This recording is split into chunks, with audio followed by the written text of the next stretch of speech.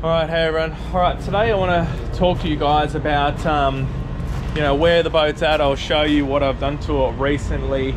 But basically, this episode is going to be about budget. So I've done a bunch of things to it. It's not quite ready yet, but it's almost at, I guess, a minimum viable product level. So it's at a level where I can use it and it will be okay.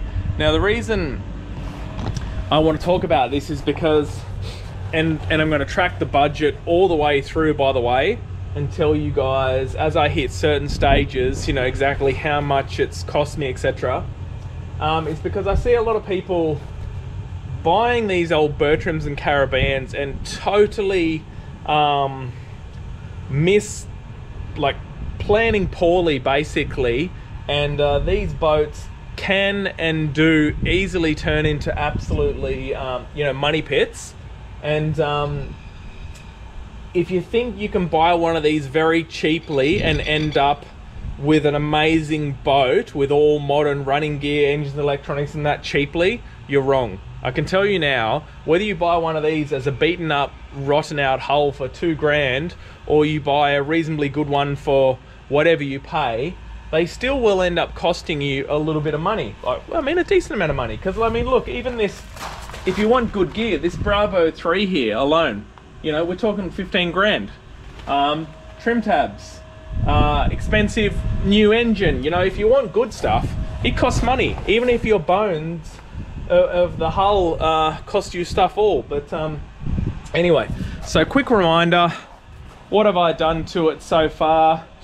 And then I'll cover the actual costs. Obviously, starting to restore some woodwork. Got this nice custom cover made up, as you can see there. New trailer lights, new wheel bearings on the trailer. Pretty cool how the cover goes around here. New spare wheel, new jockey wheel, new plug and wiring. This brake controller was put on not long before I bought it.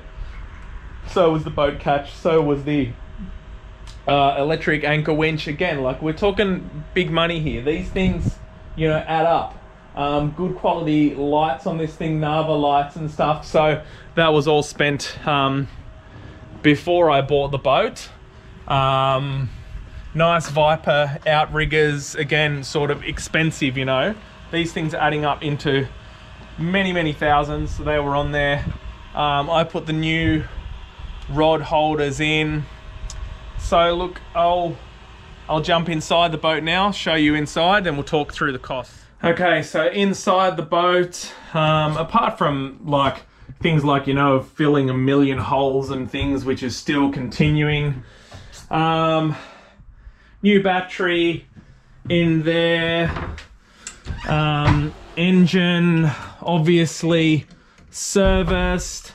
Another thing that I had done recently is I had a bunch of wiring tidied up under here, batteries put in battery boxes.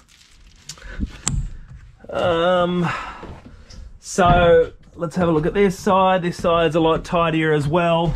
Obviously you still need a lot of wiring in there, but it's all up off the floor now.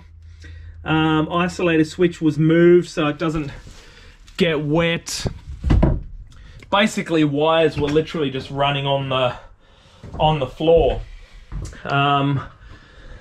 Inside the cabin, I finally reinstalled that headboard. Something that would seem so simple, ended up taking me ages because, of course, they had just all the old wiring just drilled straight through the headboard, going straight through up in the top here, and I had genuine design challenges to relocate a bunch of really poor wiring before I could actually make some new headboards and cover them in vinyl and reinstall them. It's a bit dark at the moment, but this vinyl here, it's marine vinyl, and the color is actually called sand. And look, it's going to go really nicely. I know a lot of people will stick with the blue, or they go to grey to try and modernize the look. As I've discussed, I want to modernize it a little bit, but I still want that classic look. So all the blue will eventually become that sand color. So as you will notice as well, I've removed all the carpet because, you know, carpet's an absolute nightmare in a fishing boat, and this boat's going to see a lot of action, don't worry, and you guys will see it. I want to be able to hose the boat out at the end of the day, so I don't want any carpet.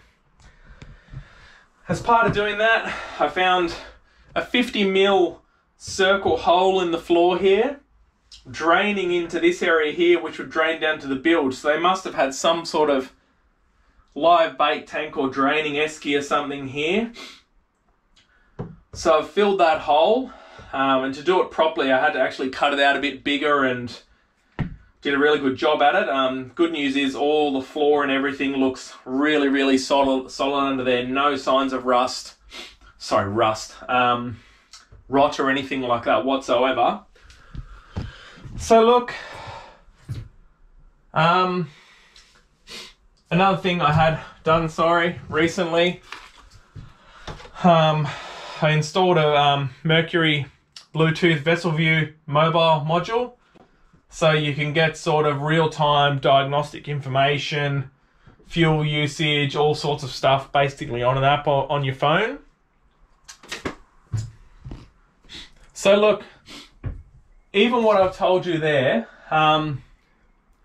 you might be looking at what I've done and you just think, well, I haven't done much, or it doesn't look like I've done much, or surely that wouldn't have cost much money. But I'm doing all the things first which they don't look like much, right? So it doesn't, apart from the hood lining in there, like I haven't even polished this boat yet, to be perfectly honest. I haven't sanded or restored any of the woodwork or anything yet, so it still looks like kind of a, you know, an old boat. But I'm doing it to get all the mechanical stuff right first, you know, so I can maintain it, wash it, clean it, no more water leaks inside, all that sort of stuff.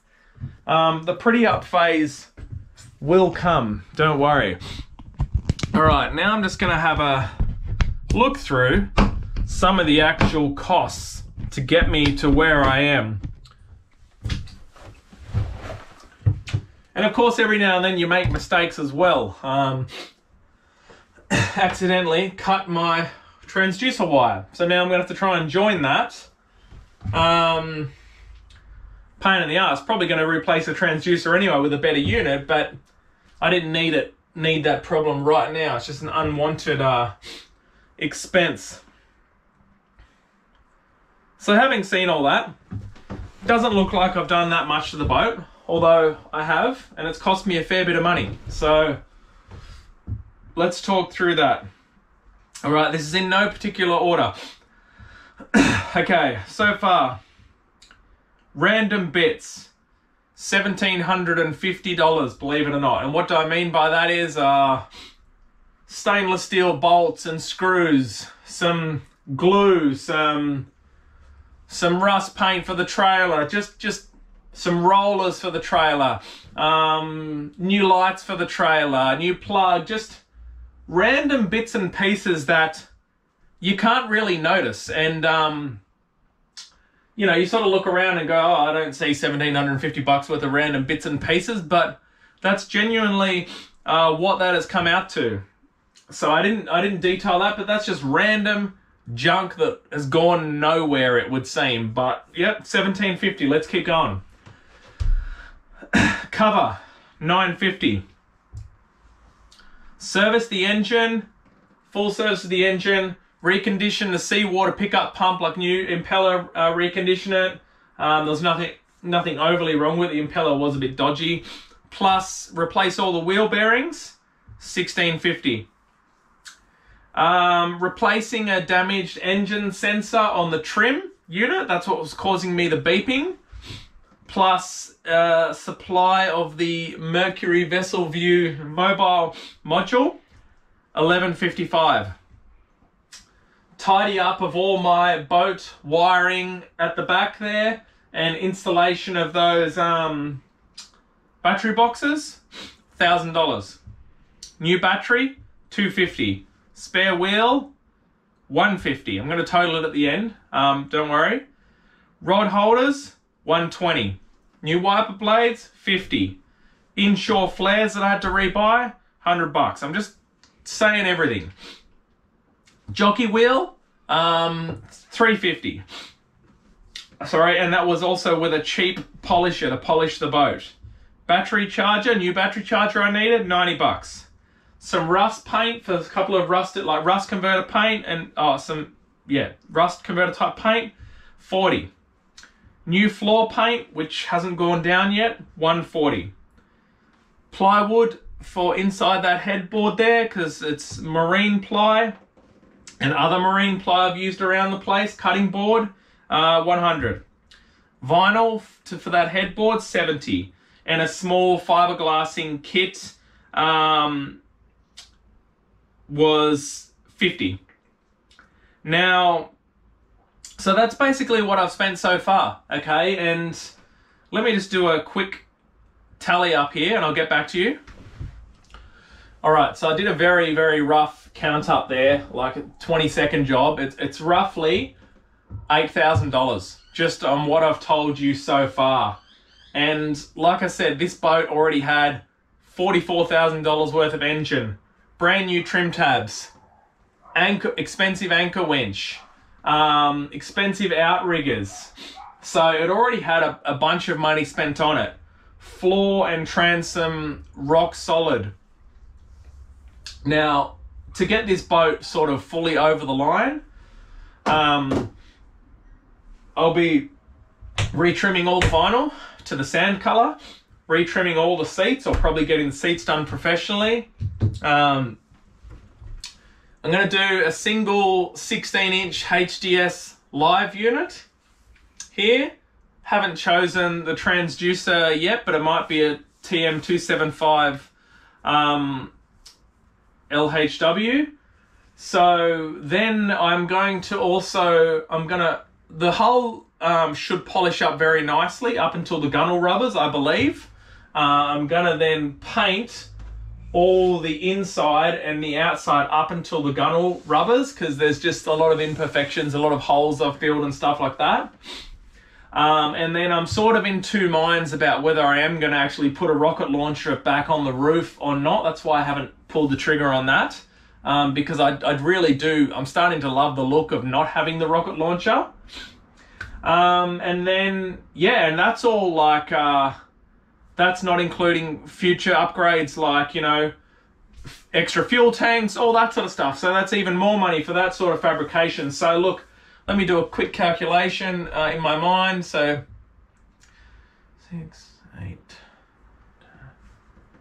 I mean, look, this, just what I've said, will be another $14,000 or $15,000 to be honest, because you're looking $6,000 for a sounder unit alone without a decent transducer, which is another couple of grand. Couple of thousand for trimming puts us at 10. Paint. So it'll end up being somewhere between $10,000 and $15,000 for the remainder of that. Now, look, that's just how it is. I'm just going to say, like, straight up, don't buy one of these 23s or 25s and thinking you can build a genuine great boat on an absolute budget, because you may be able to do it on a budget, but you won't have one of those in it. I can guarantee you that, because that alone is such an expensive unit. So, but you know, this is a genuine 7-meter boat. It's a big boat. It's a solid, sweet riding boat. It may be old as a bloody dog, but this puts a lot of modern boats to shame out there on the water. Okay, like no tinny or plate alloy boat comes utterly close to this thing in this size range. And many new fiberglass boats don't. So the ocean doesn't care how old your boat is, right? It doesn't care. The ocean, you know, the ocean's happy either way. So like, this will turn out to be a very, very nice boat when all is said and done. But look, it is really important to understand that these old boats, the Bertrams and Caravans, like many things do, they have a ceiling, okay, on what they're going to be worth, like the absolute maximum value. And you need to be careful not to go over that value, because when it comes time to sell, you're just going to be getting shafted, to be perfectly honest. And a lot of people way overspend on these 23s, and especially the 25s. In Australia, the 23s are much more sought after than the 25s. The 25s are kind of a dime a dozen, because even though they're awesome, they're getting over 4 ton to tow, extremely hard to launch and retrieve. You basically got to moor them, and you got all the costs and things associated with that. So a lot of people spend a lot of money on 25s in Australia and lose a lot of money on 25s especially. The 23s are definitely more sought after, and I think, you know, they're almost a bit more collectible as well. I truly think these 23s are almost going to become a collectible boat in the future because they are such a cool boat, and you basically can't buy a new boat that has this type of format, you know, like an awesome big hardtop in a 7-meter boat, a boat that you can genuinely overnight, spend the weekend in. Like, look how cool all this room is in here under this cover. You can sleep, once I fix this seat here, you can sleep 3-4 people, no worries, plenty of room. You know, they are a really, really cool boat, and that's why I've wanted one for so long. But, you know, what's the ceiling? I don't know. I think an absolute immaculate one of these is worth maybe 80 grand. Okay, the 25s up to maybe 100, but I see people trying to sell 25s for 150. I don't think they're going to get it, but I see them trying. And yeah, so it's very easy to pour 100 grand into a boat like this, let me tell you, especially if you buy one or start one where you've got to do floors, transoms, etc. So this boat, when all is said and done, it will end up genuinely owing me around the 70k mark. But hey, I'll have a 7-meter boat with a brand new engine, brand new electronics, workable trailer. Everything will look schmick. So look, I can't really complain, right? Because to buy something new like this is now, like, you know, close to the 200k mark. Let's face it, you know, you can go and buy almost this exact same boat new. It will set you back close to 200k.